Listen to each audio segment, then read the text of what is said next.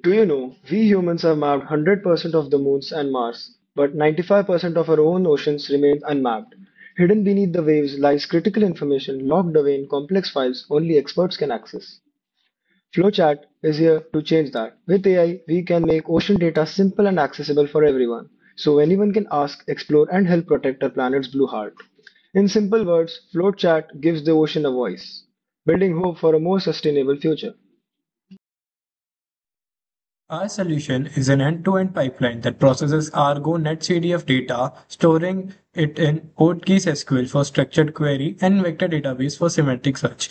A backend powered by a large language model converts neural language questions into queries and delivers context-aware answers. On front end, we provide interactive geospatial visualization summaries and a chat interface to guide users. For a proof of concept, we are focusing on Indian Ocean ARGO data, but the system is designed to scale to other satellite datasets as well. Our technical stack is designed to balance fast prototyping with scalability. We are using Python with Pandas, X-Ray, and NetCDF for data processing and fast API for a lightweight backend. PostgreSQL with Postgres handles geospatial queries, while FAISS or Chroma support vector search with Milvus scale. Data is stored in an S3 compatible store as NetCDF and Parquet.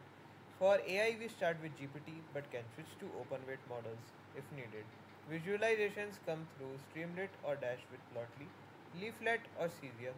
Everything is containerized with Docker using Compose for POC and Kubernetes for production. This setup gives us rapid prototyping now and scalability later. Our project is feasible because Argo provides high quality open data and tools like ArgoVis already prove interactive exploration is possible. Using RAG architecture makes the system more accurate, flexible, and scalable without retraining. The main risks are complex data handling, cost latency, and LLM errors. But we address them with robust ETL design, efficient retrieval, SQL checks, testing, and secure modular backend. So overall, the idea is both feasible and viable for real world use. Moving on to impact and benefits, our project makes ocean and climate data easier for everyone to use. With natural language, policymakers, educators, and even the public can explore Argo data in a simple way. It helps us understand big challenges like ocean warming, rising sea levels, and changes deep in the ocean, supporting one Argo vision. By making the data accessible through AI conversations, we can inspire more environmental awareness and sustainable actions. It also provides faster insights for industries like shipping, energy, and agriculture, where quick access to climate data is crucial. And most importantly, it supports environmental stewardship, helping us detect climate driven ocean changes in a much earlier and way, and we can act proactively. To conclude our presentation, I take you through the research and references that support our work.